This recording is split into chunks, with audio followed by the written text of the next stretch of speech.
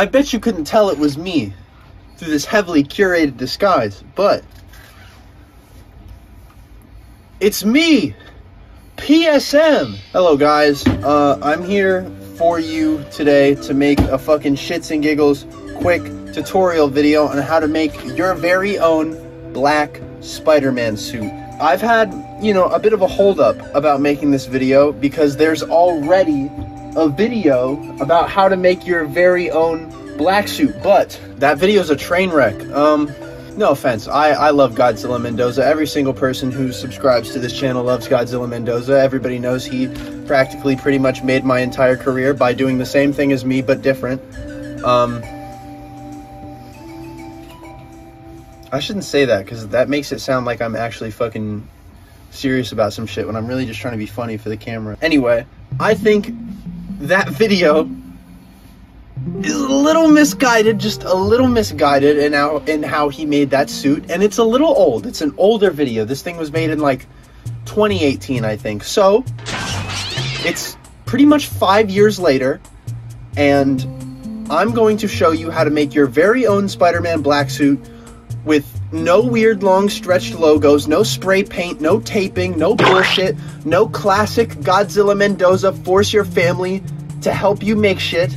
Just some craft foam, some good old PC fan mesh, some white, but I'm using silver puff paint today, so either white or silver, whichever you want, and some goddamn super glue. And I'm gonna show you how to make your very own black suit. Spoiler, it's very easy. Now I recommend you do this if you know what you're doing, because I'm gonna do this first. I forgot to mention in the opening of the video, you're gonna of course need one full black jumpsuit. Now what I'm gonna recommend doing is tightening it. I'm gonna tighten it a little bit at the chin here, so I can simulate that chin seam I'm always telling you guys about. I'll put a picture of it on screen of what I'm gonna do to it, right? Or just draw it out over the fabric itself. But I'm basically gonna go along the neckline like that, tighten the chin up a bit, and just gonna go over the bodysuit itself and tighten the waist a little bit, because are you really Spider-Man without that slutty waist? Answer is no. I'm gonna fucking sew that bitch up.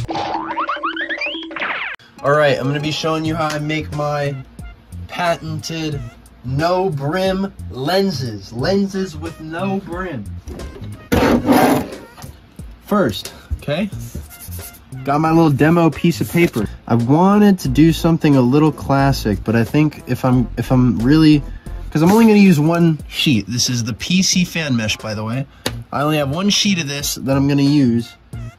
So I have to make sure the eye only takes up half of the mesh, right? So I can have two. Trying to think about what I want the shape to be here. I want something like kind of classic, but at the same time, small eyes on the black suit just does not look good to me. I need something big. It's not enough shape to it, I think. Like shape in all the wrong places. I don't know if I like it. Damn it. Okay, I like it. I like it. I finally found a shape I like. It's kind of built like a scorpion stinger, which I kind of like. Here we go. Template's fresh out the lens, right? Throw this shit away. We don't need it. Get the fuck out of here. Alright? Put it on your paper. And then get a fat ass Sharpie. And use red here, because red's my favorite color. Alright.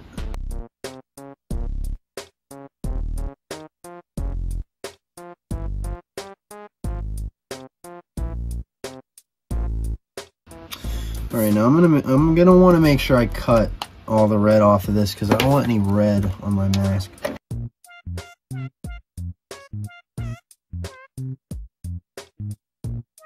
It kind of makes like a nice popping sound when you cut through the mesh. I want to see if I can get it on the microphone.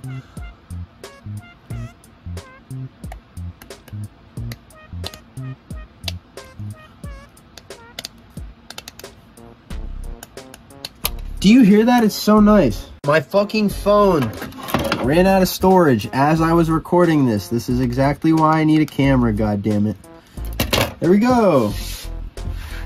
For all intents and purposes, we have our little lenses, all right? So, set these aside. Get this back out again. Get the lens traced on your foam. I can barely even see this. Basically, what you're doing right now is you're tracing out the pads that you're gonna put on the inside of this thing to make it so that you can actually glue it onto the mask. So it's basically just like you're making a rim for your lens, but it goes on the inside and it's not visible at all and no one will ever see it. I want this thing to look a little presentable, and to make sure that you can't see my eyes at all, I'm gonna go the full mile and do all the padding, because the reason we're doing all this padding is that we can't glue the mesh straight onto the mask. We need like a what's the right word, a proxy? Like something to go in between it to transfer the two materials to each other. Because we can't glue mesh right onto to fucking fabric. That's not gonna go good. Or maybe it would. I've never tried it before. I just don't think it's a good idea. Oh man, I miss being able to work while watching Breaking Bad. Because now I have to talk and be on camera. And I can't watch Breaking Bad in the background.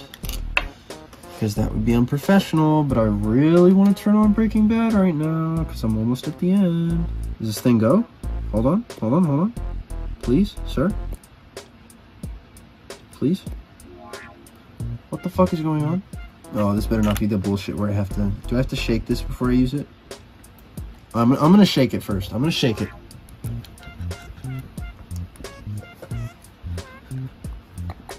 Oh.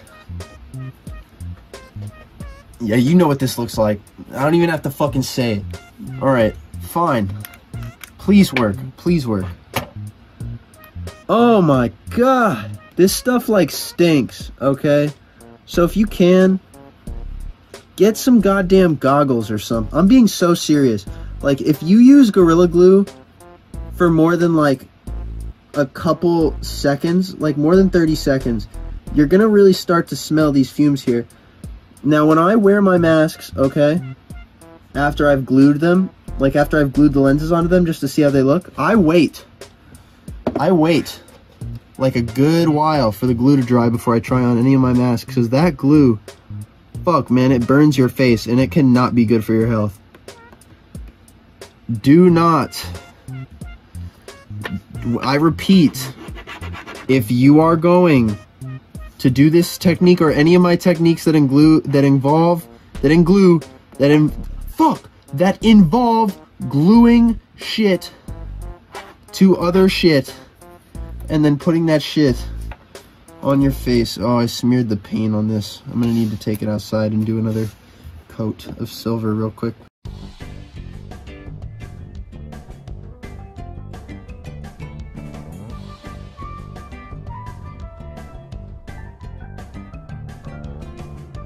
Alright, I'm not gonna lie, the glue stains kind of give it like, some edge, you know what I mean? But it doesn't look good, I don't think. So I'm gonna hit these with one more fucking...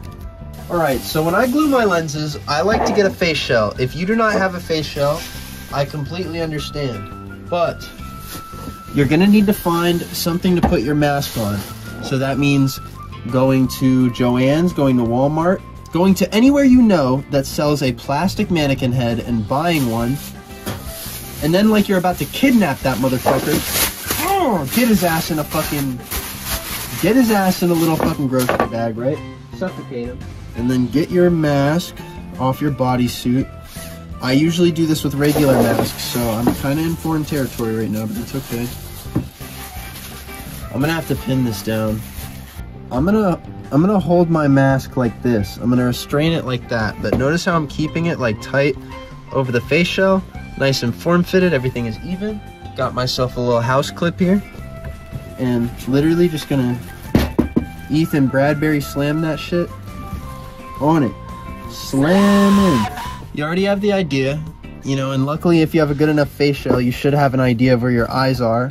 But I'm a professional and I've done this a billion times, so I'm not doing it because I already know where the lenses need to go. But if you want to know exactly where to put the lenses on your mask, you can go in the mirror, mark where your eyes are with a Sharpie, and then come back and redo this, put it back on, just so you know exactly where to put your lenses. But me, I know exactly where these lenses are gonna need to be, because I've done this a billion times.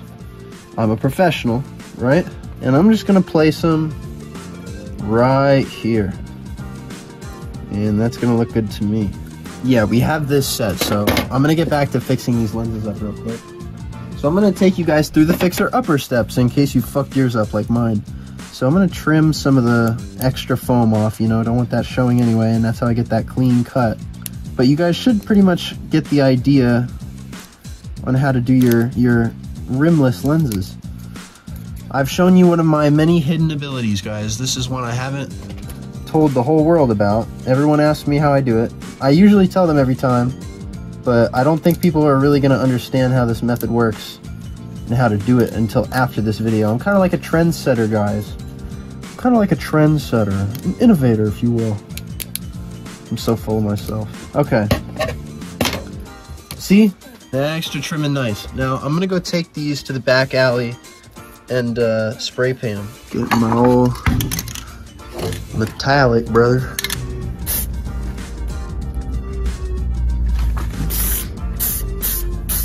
Alright, so if you're not an idiot like me and fucked up your lenses, you should be able to glue them right onto the face shell as I showed you earlier. Glue them straight onto these. If you didn't have to do any of those fixes, I would just move right on ahead. I have to wait to glue mine on, so I'm gonna show you how to paint the spider on first. But first I have to strip this fucking mannequin.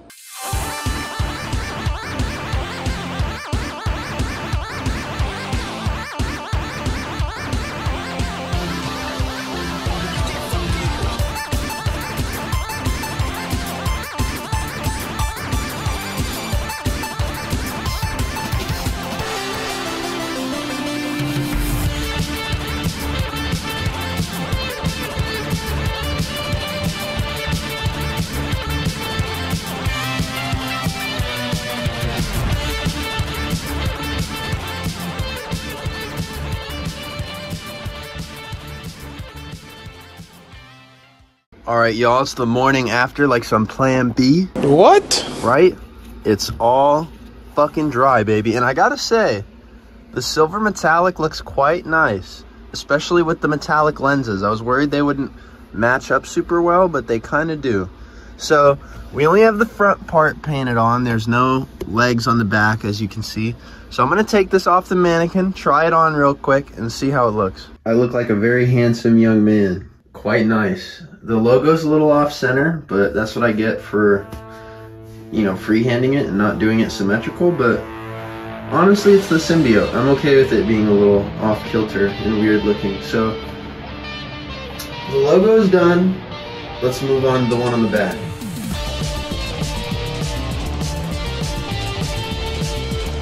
Let him cook.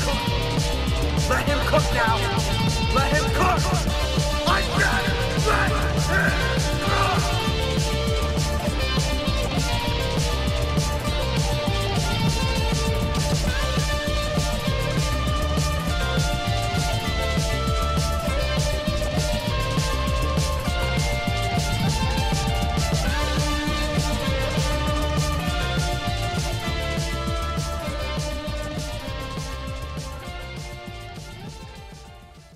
Guys, I have something for you. The merch store, baby! If you look in the description of this video, you will find the long-awaited merch store. I got a bunch of stuff that I promise you'll be interested in. Like this very familiar blue spider hoodie. You know, I bet if you got this thing and you cut the sleeves off of it, you could probably make a pretty killer costume with it. Legally speaking, this was not the intended purpose for this product. Or what about this other familiar looking spider hoodie? I swear, man, just looking at this thing makes me want to grab the nearest cat, put it politely in a backpack, and just free run around the city with him. Legally speaking, this was not the intended purpose for this product. Now, I'm really excited to bring you guys these hoodies that may or may not be for your cosplays. And I have so many other items in store for you to check out, but I don't want to keep you from the video. Just remember to check out the link in the description to get your hands on some merch before Christmas. Thank you all so much. Let's get back to the video. All right, we've got the spider logos painted on the back and front. Now all that's left to do is to give the symbiote those white hand patches that it has on the gloves of the suit. And I don't even know if I need to tell you how to do that. All you literally have to do is just paint some rectangles onto your costume. Now, I didn't mention this before I fucking started painting them like a complete dumbass, but I recommend getting some cardboard, cutting it out into a rectangle that is big enough to stuff into the glove of your costume, and then once that's all stuffed out, then you can proceed with painting, because you want to make sure your spandex is all stretched out before you start painting it, so that you can make sure it looks as good as possible, because that's how it's going to look when it's on your body all stretched out and stuff. So you want to paint it stretched out too. I'm making sure to give myself space so that I'm not exactly painting it up on the knuckle, because if I paint it up on the knuckle, it's not going to look good all the way up there.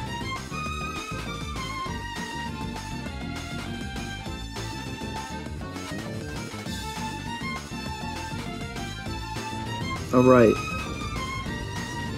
Literally the fucking worst part. We gotta wait for this goddamn shit to dry.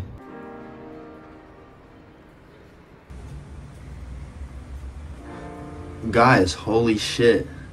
This is the finished product. Dog. It looks so good, holy fuck. Bro.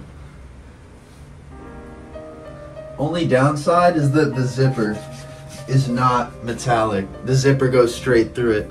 I recommend fixing that with like some metallic spray paint. If you just go light on it, make sure you tape it up real nice. So like tape up so that only the zipper is showing, and then maybe spray paint over that. I'm pretty happy with this. You know, the hand patches are a little uneven on mine, so just make sure you're extra careful when you do yours. And I mean, the only thing I guess I would wish I did in retrospect was line up the chalk a little better, but because the logo's a little uneven. But other than that, I think I did a really good job. And I hope this tutorial video helped.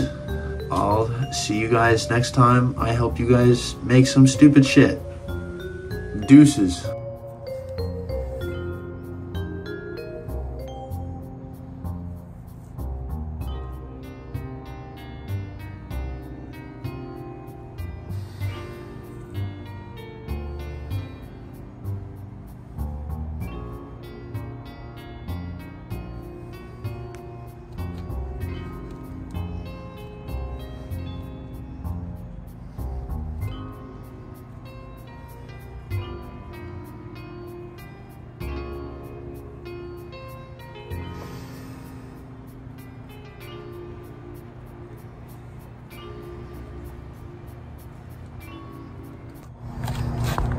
Bro, look at the drip. Look at the drip. Look at the drip. Look at the drip. These are the Venom shoes, boy. Come on now. Come on now. I got the Symbiote steppers on.